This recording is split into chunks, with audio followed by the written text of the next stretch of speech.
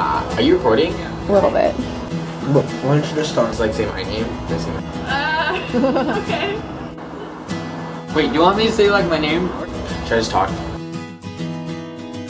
feel like I have most in common with Diane from the show because there's all this stuff going on and she's like, oh, I don't know what's happening, and that's kind of me in real life. I'm like, there are parties happening at school, what?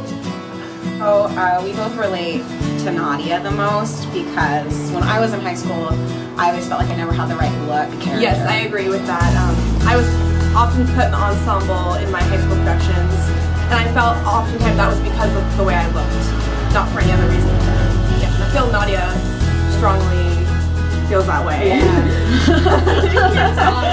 I feel like I'm the most like Matt because apparently I'm a very caring person and I'm there for people, but I don't quite get the recognition I deserve. Friend zone, population need. I relate to my own character the most. I don't party, and she doesn't party, she doesn't even know. I mean, she does, but she doesn't know that there are drugs. She thinks it's cool Kool-Aid. And I feel like that would be me.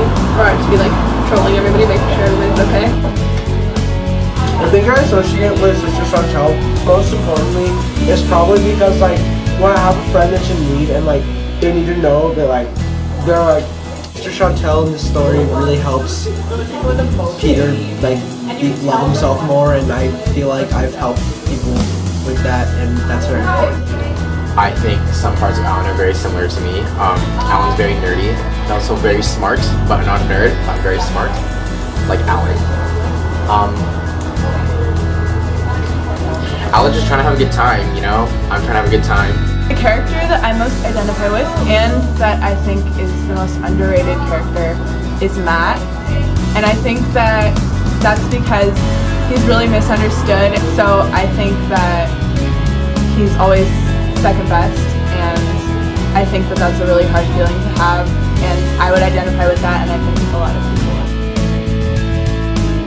I think the most important message of the show is that everyone needs to be accepting of each other, and that humans make mistakes, and it's okay to make mistakes.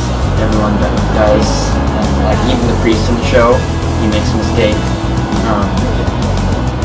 We just need to be forgiving and accepting and love everyone no matter what. In Bear, there are some characters that have problems that they feel like they can't see through, and that was kind of an important thing for me to do in my life. To be able to, I'm still not really very good at this, but like it's a skill that I know I can get, is like taking a step out of my life and looking at my problems objectively and seeing how can I get through this. Well, I think that one of the really important messages of Bear is that you know, you should be allowed to speak up for yourself and really voice who you are, because it's really important, and you know, other people need to know who you are. Also, I think it teaches like a lesson about acceptance, and that love and acceptance are really things that maybe we don't realize that we need, but then when we are without them, we really feel like there's something missing. You need friends and you need people to go to who will listen to you.